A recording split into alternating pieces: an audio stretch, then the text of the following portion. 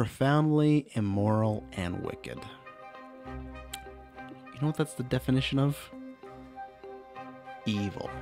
And what is the true origin of evil? It's a good question. What's the true origin of Taylor's evil? I really don't know. Maybe we'll find out. What has caused him to continually ruin my life with false narratives, with lies, with deceptions, as I talked about last time in the downfall of Taylor Field. He is writing a fictional story and making it my reality.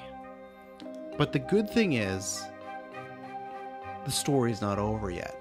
There's been a lot of things that Taylor Field has done to create a story, but I'm here to change the story. I'm changing my story, changing the story of Geekverse. I will not let him be the author of the fictional version that's known of Travis Snell's life. And I thought I need to take a different approach this time, you know?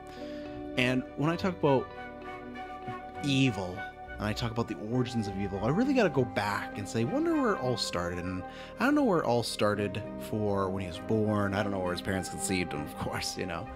But I do know where at least he resides now. I do. And that's the good thing about being a friend and a confidant over these years. Even though he's put me through a tremendous amount of trauma, even being his best man, you know, you learn things about a person. Like where they keep the keys to their house. Oh my goodness, look at this.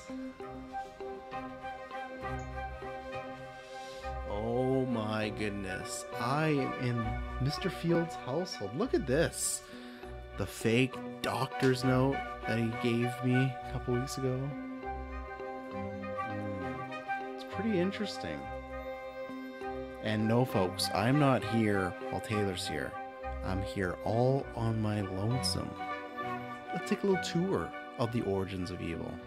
And here I am in Taylor Field's household. Buddy, you know, I haven't been here in a bit, but you gotta change where you put your keys. You never know who might find them. It's all this nerdy stuff, all these posters that I'm sure Madison wrote down. Oh, look at that, look at, oh no, I don't want to break the stuff that could get me sued. Just want to break his bones, body, everything like that. But yeah, we're here in the Field household. No one's here. I'm all alone. Oh, now we're walking. Take a look. Oh look, this is where his little cats must lay and stuff like that, eh? Oh yeah. He's gonna need a bed like that for all his different body parts. Oh, and there's a balloon. Satine's first birthday. Maybe we'll find her in here. Stay in the washroom. No, he's not in there. No, he's not in there. Oh, laundry out there. Oh, there's a cat. There's a cat. Yeah, more of a dog person, but there's a cat. There you go. Gotta be quiet. Someone might be sleeping. We don't know, right? Might not. Oh, I think I see the bedroom. It's where the magic happens. Let's see. Oh, and the baby's big. Oh no, I'm joking. There's no baby. But that's the thing, Taylor.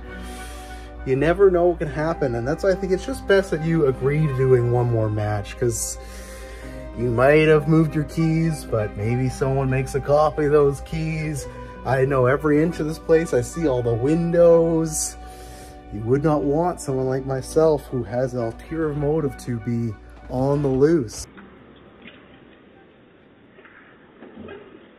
Oh!